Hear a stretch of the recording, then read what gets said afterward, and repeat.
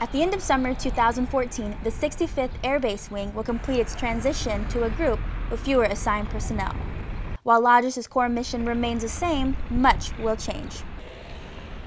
To ensure transparency throughout the process, the wing created a simple way to inform the public. We've created a transition tab on Lajes Link, and what you'll find there are announcements about upcoming town hall meetings, transition fact sheets in English and Portuguese language, and all the latest developments. Lieutenant Graff added that open communication is paramount during this process. Communication throughout the entire transition process is very important to the 65th Air Base Wing, and that's because this is an issue that affects our entire Lajes Field community. We're committed to improving and maintaining our current quality of life for all Lajes Airmen throughout the transition, to include our families, U.S. civilians, and local national employees. Check out Lajes Link for more information. Staff Sergeant Erica Horner, Lajes Field, Azores.